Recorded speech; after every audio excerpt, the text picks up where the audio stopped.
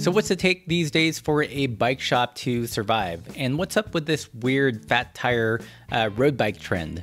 In this episode of PLPTalks, I interview Kyle B. Kelley, the owner of Golden Saddle Cyclery, as well as regular contributor to the Radavist, and we talk about his bike shop, Golden Saddle. He tells us how his customers have grown and changed with the shop and how they address that, how they use the shop to build bike community, and also his favorite bourbons and portrait photographers. We talk about a lot of stuff, cover a lot of topics. It's a super entertaining interview. And this interview, just like the others, is supported by listeners and viewers like you. So if you love this content, be sure to check out how to support the channel, how to support these videos in the YouTube description below, or in the show notes if you're listening to it via podcast form. This episode is also supported by the Ramble Ride. Check them out at ramblerides.com.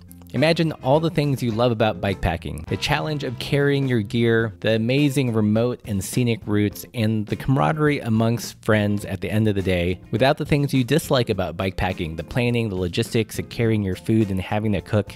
And you have the Ramble Ride. The Ramble Ride is a unique, semi-supported bikepacking experience. We got a chance to ride the Oregon one last year, and it was truly a stunning event. It took us on roads and places that we never knew existed. So if you're looking for a different kind of cycling event that is part challenge and all fun, then definitely check out the Ramble Ride at ramblerides.com. All right, so with all that aside, put in those earbuds, pretend like you're working at your desk. It's okay, I won't tell anyone, promise, and enjoy the show. And today's guest, you probably follow him on Instagram or are familiar with the bike shop that he runs. Today we're gonna talk with Kyle B. Kelley from Golden Saddle Cyclery in Los Angeles.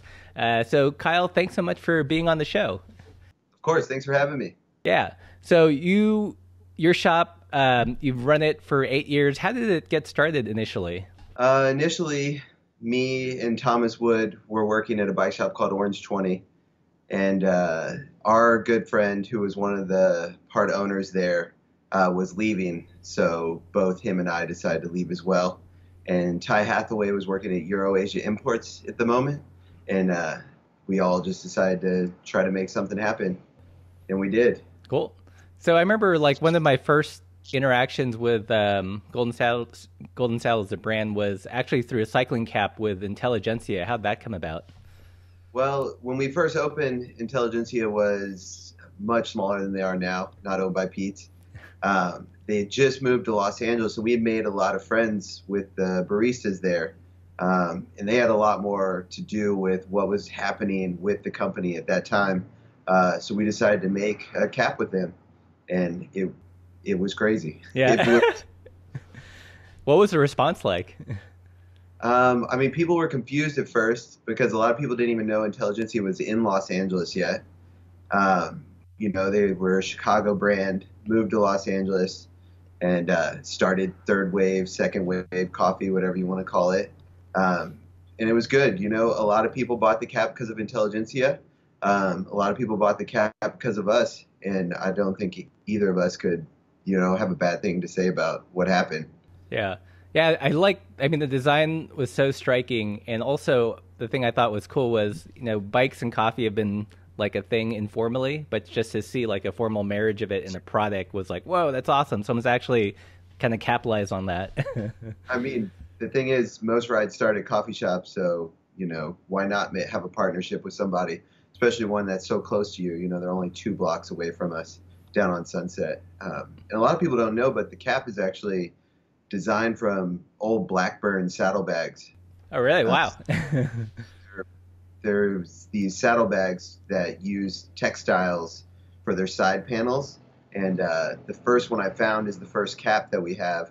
We found another saddlebag. That's the second cap. And then we saw a picture of a third one, which we don't have the third one.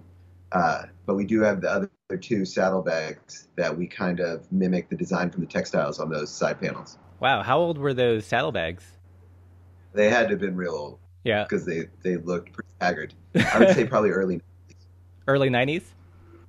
Yeah. If you actually come to the shop in one of our display cases, like our museum case, we have both saddlebags that we own. And we would love to have all of them. If anyone out there has one of these saddlebags, please send it to us. We will give you money. Nice. They're like Pokemon. You gotta catch them all. So you've had this shop for 8 years. How has your vision for the shop, or how has the shop changed over that time? The shop hasn't changed much over that time. The shop has grown, and the customers of the shop have grown. It was a pretty crazy thing that happened. I felt like when we opened this bike shop, we had a lot of newcomers to cycling use us.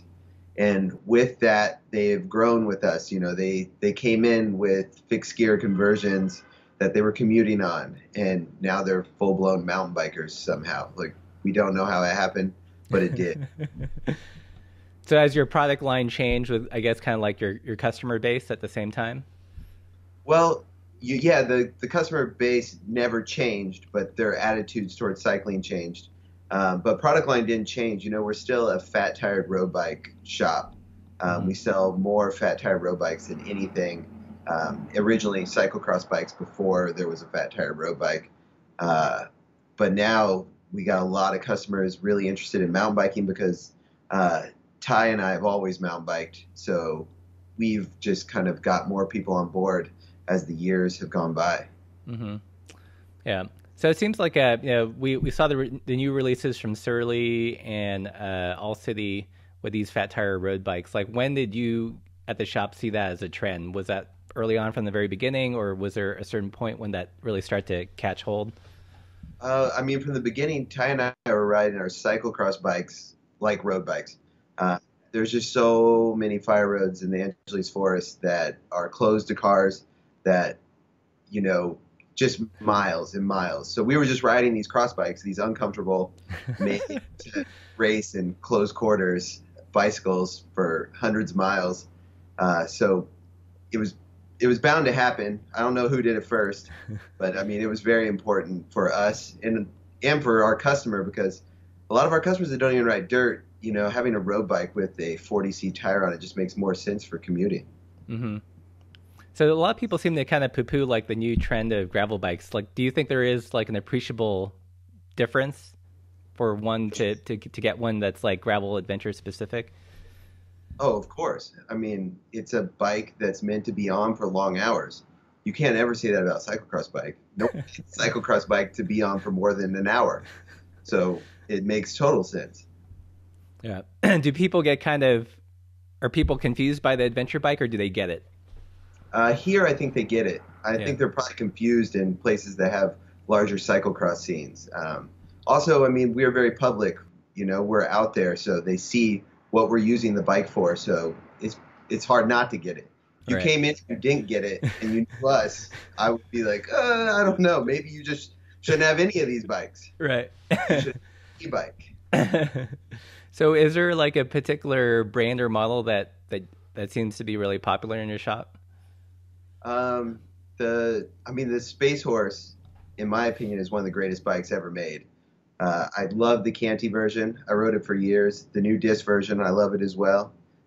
That's kind of the gateway drug, you know, to get yourself interested in all of this. And then, obviously, we sell a lot of the Stinner Romeros. That bike has changed my life. You know, I have one of the first ones that could fit 27.5 by 2 inches. And I could basically ride to mountain bike trails and then ride mountain bike trails with the bike. So that's been a really good bike for us. The Niner RLT Steel, I love building those. I love selling those. That's an awesome bicycle. Those are our three like main go-to whenever it comes to like a gravel style fat tire road bike is what we like to call it. Yeah.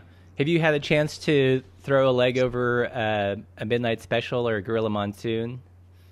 The Gorilla Monsoon, I rode one that was way too large for me a year ago when the bike was first out here in Los Angeles for its original photo shoot and testing period with Jeff.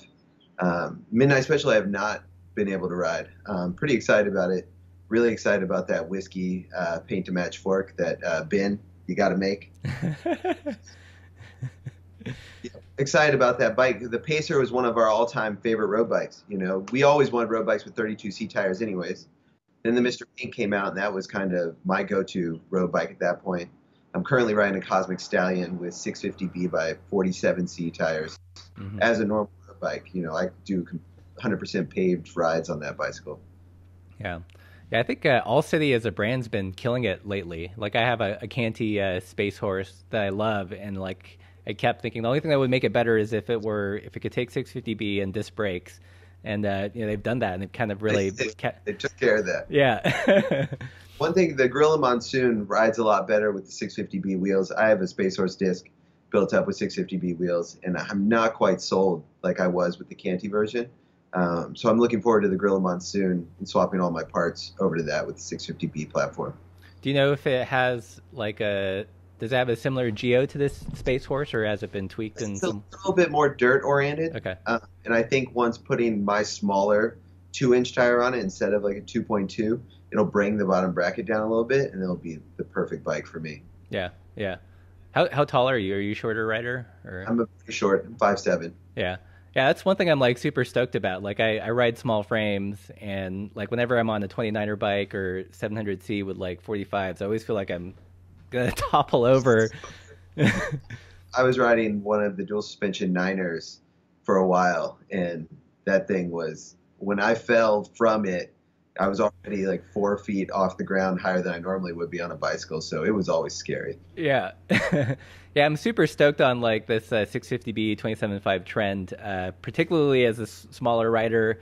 I feel like some people are going to poo-poo it and say, oh, this is just the industry trying to sell you more stuff. But I think like for people that ride smaller frames, there's like a real like functional advantage to getting one. Oh, for sure. Functional advantage, but more than anything, it allows you to ride more things.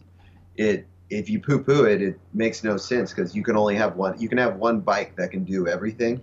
It doesn't do everything well, but if you're only going to have one bike, a 650B by 47 slick, you can do pretty much anything with it. I ride my Cosmic Stallion on single track and have no issues. Right. Cool. Yeah, you guys seem to find a lot of dirt riding, even though you're in Los Angeles. I think a lot of people have a misconception of what riding a bike is like in Los Angeles, but you guys have been able to find all like the cool hidden gems. There's a lot of dirt.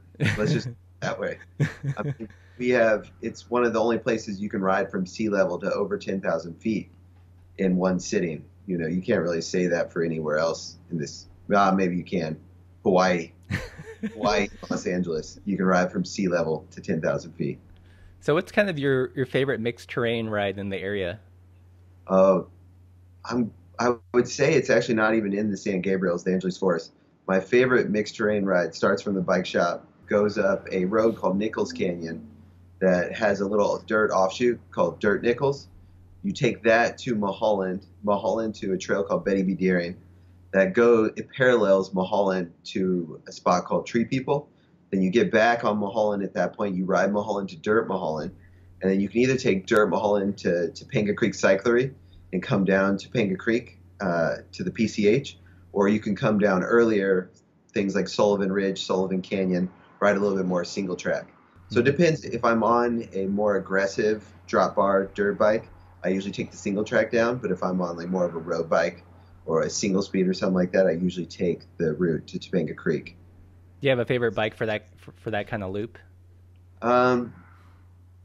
No, because I've ridden almost all of my bikes on that loop, and I have just as much fun every time. You know, whenever I ride a rigid mountain bike, the single track stuff and the jumps are a lot more fun. But all in all, you know, I guess probably riding a road bike is my favorite, just because it's a little bit more challenging and it's faster, so I can actually get back to work in time. Right. You gotta be at work. You know, you start early and you get here. We open at 11, so I can do pretty much any ride that I want before work, which is nice. Right. Yeah, I totally love the concept of underbiking, like where you take the slightly less appropriate bike just to add like some technical challenge to it. I'm glad that's a thing now, because I've always really enjoyed that. I think all of us here have really enjoyed that. Yeah. We tend to real road bikes with 723C tires on single track sometimes, so nice. Tend to take people on rides with road bikes on single track. So is that so? Do you guys lead like rides from the shop? We have one ride we don't have any rides actually from the shop because we open later. Mm-hmm. So on Friday mornings at 7 a.m., we meet at Intelligentsia down the street every Friday. And that ride is always different. It can be a cross ride, a road ride, even a mountain bike ride. When it's a mountain bike ride, we meet at a trailhead instead of the coffee shop. But other than that, and then Wednesdays are kind of like if you know, in the know kind of thing. If you show up to the bike shop on a Tuesday and Jimmy tells you where we're mountain biking, then you go. It's not something we make public just because herding cats on a mountain bike ride can be kind of crazy. But anyone who comes in on Tuesdays and asks Jimmy where we're going, we always tell him. So that's kind of the two current rides. Wednesday, we're closed, so we're able to go mountain biking, go a little bit further, go a little bit longer. And then Friday mornings, we actually open at noon instead of 11, so we can go a little bit further on those rides as well. Mm-hmm. So for the Friday ride, is that mostly locals, or do you have people coming from out of town to ride with you guys? It's mostly locals. I'd say 75% locals, but almost every ride you do have somebody coming from out of town, which is pretty amazing. Yeah. Like, what's the furthest someone's come for to do a ride? New Zealand. Oh, really? Dang. Came for the ride, but they were from New Zealand, and they came on our ride, which was quite awesome. Yeah. Cool. Europe all the time, but New Zealand furthest. And how do they figure out? Do they just find out through Instagram, or following us on Instagram? Because we do post on Thursday evening what we're doing, what kind of ride it is, where we're going, kind of thing. Sometimes if the ride's really hard, we don't say where we're going though. We don't want people to not show up. It's a no drop ride, so we all get through it. We all have breakfast burritos at the end. Nice. So one of the comments I hear the most about Golden Saddle as a bike shop is that you guys do a pretty good job at fostering community in the area. Like, how's that fit into the mission of the bike shop? I mean, first off, you have to have community to have anyone coming anywhere, or word of mouth. You know, we don't advertise. Everything is word of mouth. Obviously, Instagram is a form of advertising, but the Instagram is more fun than anything. I think all of us think our Instagrams are just fun. We just want to show people that we are having fun and we actually ride bikes, unlike some bike shops. You know, every night, if you come to this bike shop, there will be at least 5 to 20 people hanging out in the alleyway. That's probably one of the coolest things I think the bike shop has harvested. It's a clubhouse, and people come here every day just to hang out. From noon to 8 when we close, there'll be somebody here not to buy anything, but just to hang out. Mm-hmm. Was that lots of people? Another crazy thing is, which in interviews I've talked about this before, is people that are local that don't know each other meet each other, and then all of a sudden you have best friends from one day sitting on the bench drinking a beer at Golden Saddle Cyclery. And that just blows my mind that happens. Was that by design from the very beginning, or was that just kind of like an organic thing that happened? It was an organic thing that happened. We never thought the bike shop would be a hangout. We thought it was going to be a bike shop, a really cool bike shop, but then it turned out being a really cool hangout more than a bike shop. So I'd say it's more of a hangout than a bike shop these days. Yeah. I've been kind of fascinated by that idea of a bike shop as a third space, you know, because it seems like in the time of the internet, like the value proposition for a bike shop has to kind of change. Like, it has to offer other kind of bits of value, whether it's a community space to still stay top of mind these days. Yeah, I mean, you have to give the customer something that they can't get on the internet, and you know, a normal conversation about life is that you can't get on the internet. You can't Amazon Prime that? No.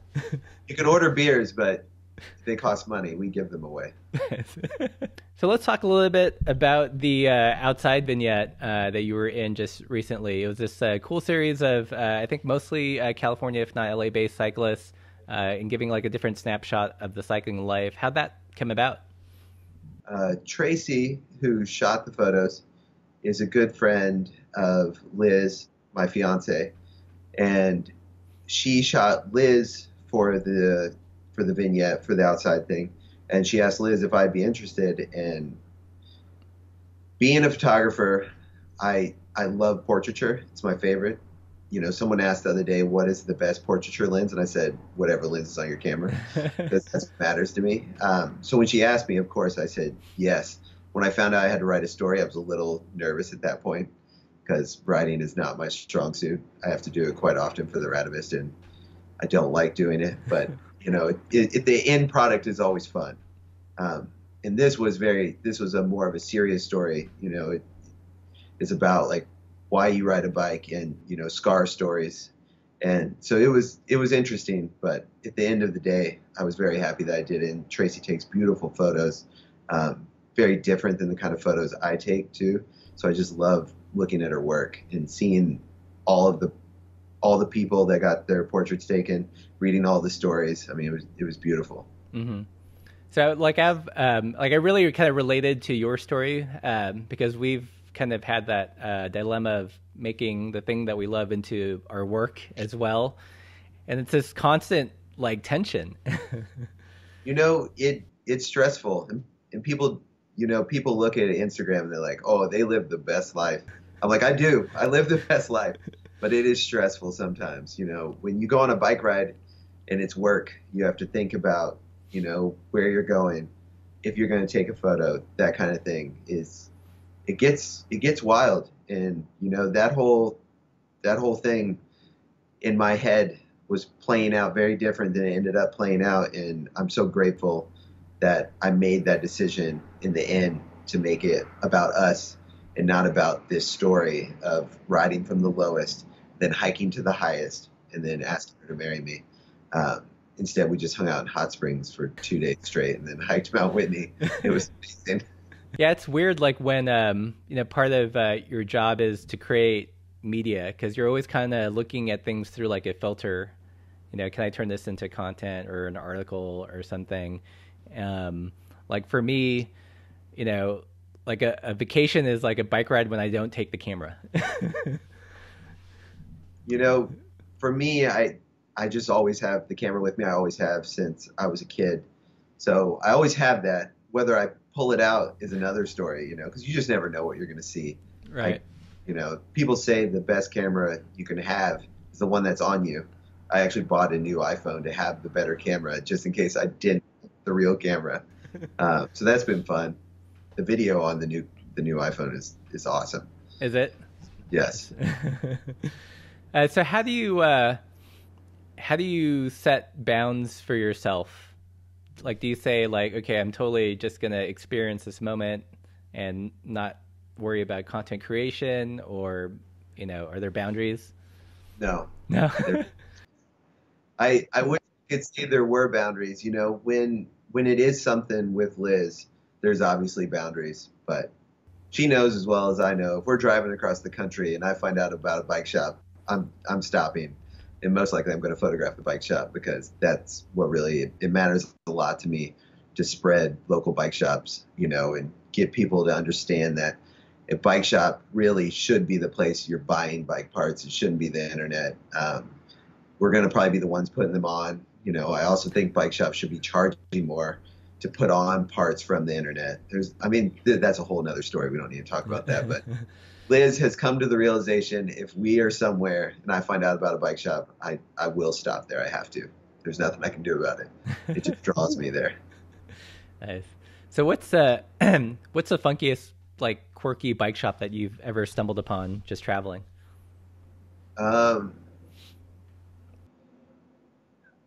Quirky, funny. That's a hard one. Yeah, because Laura and I totally do the same thing, or I do the same thing. Like when I'll Google search the area, and if there's a bike shop, like, oh, I just want to see what's inside. The weirdest one for us, or I think most interesting, was the Bisbee Bicycle Brothel. I don't know if you've been to that one. I've never been to Bisbee Bicycle Brothel. So did you go in the old space, or were you in the new space?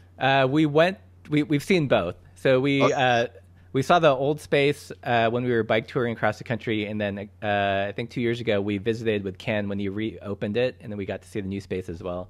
So what was the reasoning behind reopening the shop?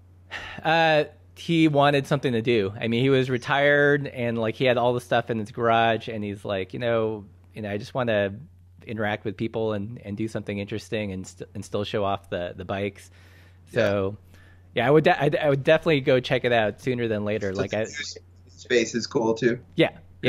Seeing photos from that old shop, it was just one of the most beautiful places I've ever seen in my life. We tried to go, David and I used to live in Tucson. We tried to go for one of the closing weekends, but it was just too crazy here, so we couldn't make it. And I have my answer, Orange Peel in Colorado. Okay. Have you been there? I've not. The shop looks like a giant orange. It's crazy. It's wild. That's the quirkiest, funniest bike shop I've ever been to. Like as in like the building's like a giant? It is a giant orange. Wow. I was on drugs, but I think the building was a giant orange. Nice. I did a ride with Niner a couple years ago from Fort Collins to Steamboat Springs, and we ended there after a hailstorm over Buffalo Pass into Steamboat Springs, and Orange Peel's there. I went straight there to check it out, and it was wild. Nice. So what do you think, there's kind of mixed news about bike shops, the current state of bike shops, like a lot of them are closing. What do you think a bike shop has to do to remain successful and viable these days? Care. That's it. That's really care and listen, and you'll be fine. But so many bike shops aren't ever going to care or listen. The bike shops that are closing most likely probably should be the ones closing. That's hard because, teaching someone to actually care again after so long is very difficult. Some people are able to do it, some people aren't, but if you care about your customer that walks through, you actually want them to ride bicycles and you want them to have a better life, then you're going to be fine. Mm-hmm. So how do you keep that alive? Like after many years, like I feel like you can be passionate about that for maybe like 2, 3, 5 years, but like in the long game, like how do you keep that kind of kindling of caring alive? For me, it's pretty easy because I just love humans, and I think all humans are great people until proven guilty. In riding bikes, if you still ride a bike, you'll be fine. Because you meet new people, you discover new things. The bike keeps you a kid. As long as you're a kid and you're having fun, you're always going to care about the people that come into your bike shop because you want them to experience the same thing you are. I'm 35 years old now. I feel like I'm 24. I ride a bike more than I ever have in my life. It's absolutely amazing, and I just want other people to feel the same way. Mm-hmm. Did you go to Frostbike this year? I did go to Frostbike this year. I actually went to Frostbike not as Golden Saddle Cyclery, though. I went as press for the Radavist. Yeah. Nabs and Frostbike were on the same weekend, which is the craziest thing I've ever heard. Needs to know not to do things like that. Right. I heard. Did you sit in on I heard that Toby and Bobby gave a talk to bike shops. I did not see that one because I'm pretty sure it was at the same time as Leah Benson's seminar, and I was there for hers, and it was outstanding. She's an amazing woman doing awesome things in Portland, Oregon, and I look forward to getting up there to shoot that bike shop. Yeah, sooner than later. Cool. Yeah, because I heard that I got an email from Toby. He was telling me a little bit about his presentation. It was essentially that message, like, you have to care about your customer and, kind of wake up and not be grumpy and kind of share, the excitement about bikes to be successful. Yeah, there's no other way to do it. Promise. So what are bike shops that you look up to that you think have done it well? I think Monkey Wrench Cycles is one of the most outstanding bike shops I've ever been to. Durango Cyclery is Golden Saddle Cyclery in Durango, which I think is really cool. They'll be shooting bottle rockets out of windows at midnight, which I'm a fan of. I really like what Josh at Angry Catfish has done. He's taken the fun concept and made it actually work. That shop employs, 15 or so people, which is just crazy to me. Other than that, Fresh Air, Travis's old shop in San Francisco, was really bummed when he closed that shop. But after talking to him, it made a lot of sense what he did going to Paul. I mean, there's just too many. Hmm. I love when I go into a bike shop and it feels like it's 30 years older than it is. I love going into an organized bike shop because mine is not organized. And kind of learning from them. That's one thing I really, really like about Angry Catfish. It's a very organized bike shop. They're doing things properly. I don't think we do anything properly here. I mean, things hanging on our walls are not for sale, which don't do that. People ask all the time. But yeah, there's just too many. There's wonderful bike shops all over the world, and that's why no one should be buying anything from the internet. Yeah, we've been to Angry Catfish a couple times, and they have that place dialed. I mean, they've got the cafe space and like just their display, and I love like the open workshop. It's a pretty cool like just space to be in. Yeah, it's quite nice.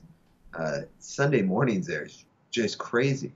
There's like 40 people in a bike shop. I mean, they're not all there for bikes, obviously, but it's just crazy to think 40 people are in one bike shop without, Ultra Romance being there. Right.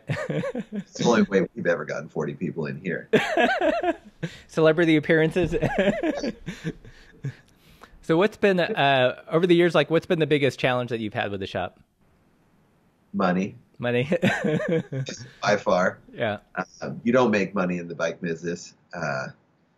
Not at all, but it's worth it. So if it's something you want to do and you're passionate about it, I highly recommend opening your own bike shop. But you'll never be rich. You'll always be worried about money. That's been the biggest challenge. Other than that, making time to ride your bike, that's a really hard one. If you're not an early person, you kind of have to adjust for how you're going to ride your bike because, I mean, you're going to be here 50, 60 hours a week. Luckily, I am a bit of an early bird, so I get up early and I ride before I come to work. It also makes the day so much better. It's so much more pleasant, I don't have to commute to work because I live 3 blocks away from the bike shop. So a lot of people get that ride in by commuting, but for me, I get to go ride in the mountains and then come back and go to work, and it's spectacular. Mm-hmm. So what do you see do you have what are the future plans for Golden Saddle? For Golden Saddle, I mean, just to exist, and be a driving force behind, changing the bike industry, getting people off race bikes that aren't racing, keeping things fun. That's for Golden Saddle Cyclery. Other than that, there's a lot of other things I would like to do, outside of the bike world. Not really outside of the bike world, bicycle themed, coffee shops are cool, but I want to do something a little bit different. I want to open up a coffee shop that kind of is more for a base camp for mountain bikers rather than, a road cycling mecca. I want to open a pizza shop, bike shop somewhere, not in Los Angeles. Probably that's a little bit further down the road. Maybe Colorado. Nice. We'll see. I'd love to see like a bike shop / distillery. I mean, that would be a great thing, and it would smell awesome.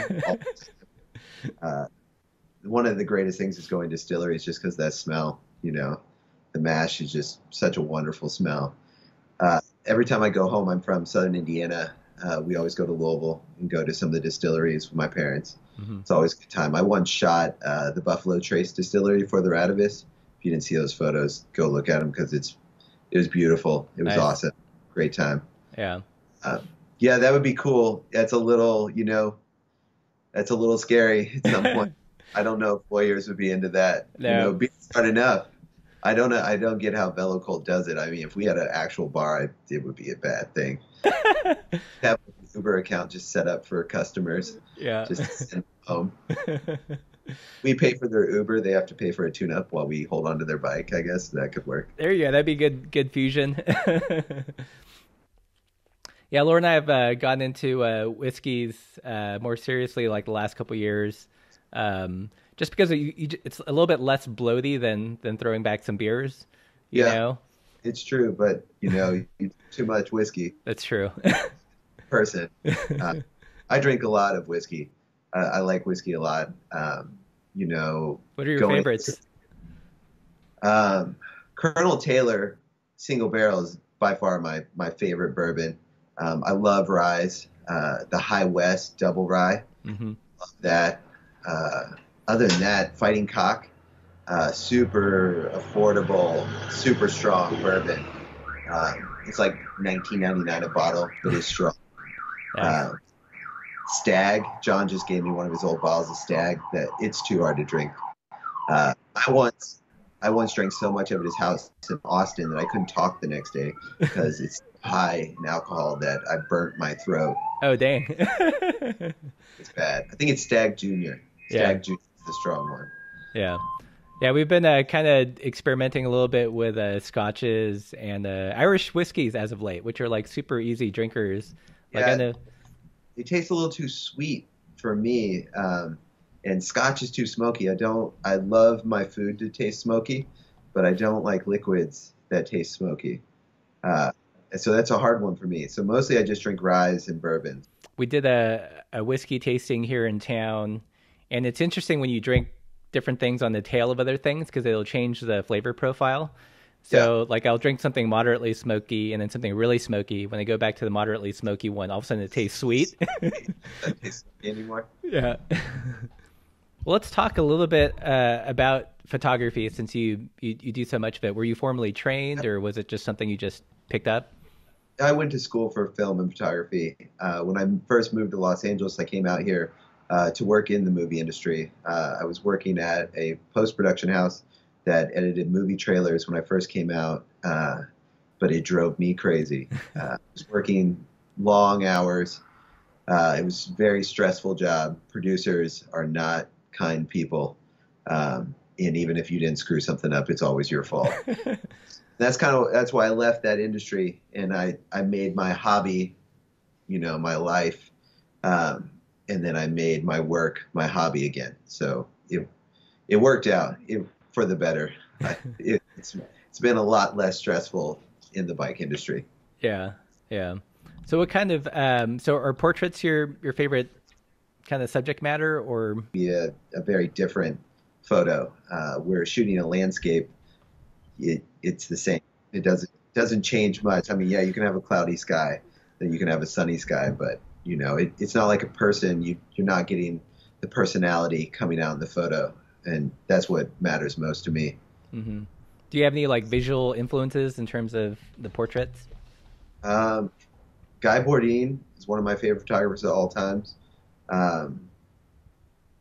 because of the colors and the way he shot his models. He was a fashion photographer, if you guys don't know.